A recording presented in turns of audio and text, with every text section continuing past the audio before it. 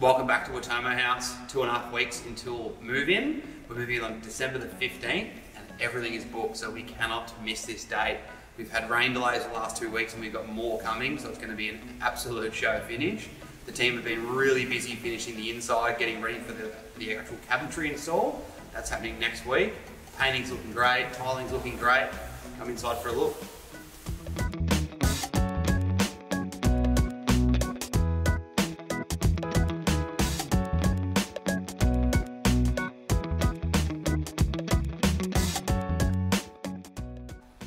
As you can see, the painters are just about finished inside. We've sent them away so we can get all our other trades to come in and start their fit off. I'm pretty ruthless with my defecting. I like to do about 3 passes. I do a pass of plaster, a pass after the first coat of paint, and I do another defect pass again, and sometimes a 4th pass. I find it's better to let them go away than let any trades come through and do any damages they might do, nick walls, carrying stuff up here and there. It does happen. And then I'll go through my blue tape and get it perfect. So it's we're about a week away from doing that, and looking forward to getting the paintwork absolutely perfect, because if it's not perfect, you can really notice it. I find it's the #1 most important part of any home is perfect paint.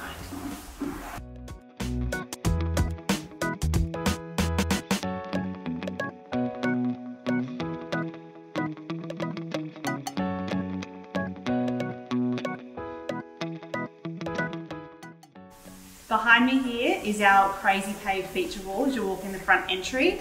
The team have been working on finishing that over the last few weeks. As they were completing it, there was lots of questions about whether painting it right was the right decision. Once they cleaned off the driveway pavers, they were actually quite a nice colour, but we are really happy with the decision to paint it now that it's all finished. It just looks beautiful.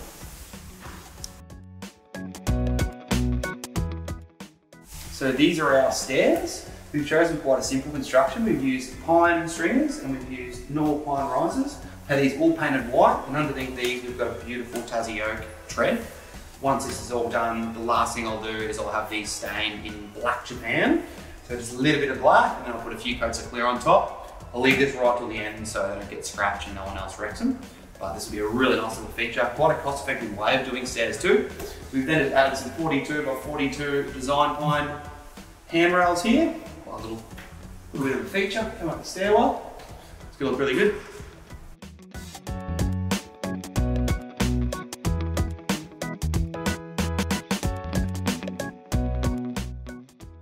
We've just had a few little VJ accents added throughout the home. Not too many, just a couple of little feature walls. We chose this wall here at the top of the stairs just to break it up a little bit. Some beautiful little wall lights to come through and the skylight above. It's going to make a real nice little feature.